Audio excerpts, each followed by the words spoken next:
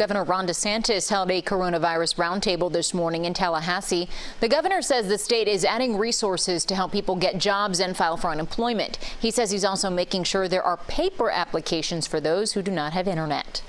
And as a result of this effort, DEO has told me that they think they can process 80,000 claims this week. And before now, the average number of claims per week processed by the agency was 6,000. Now, granted, they didn't necessarily have a lot of claims at the beginning of this year, but this will be a huge increase over just the last couple weeks when you did have more demand. So we think that that's something that is pertinent and that will make a difference. But at the end of the day, what I've told all these folks is this: we're in an unprecedented situation. You look at any other economic dip that we've had, some of those are somewhat sudden, but nothing is even close to as sudden as this. And if you look at the claims that are made throughout the history with recessions or whatever, this is so far over and above this in a very short period of time that just simply doing business as was being done in January of 2020 is not going to be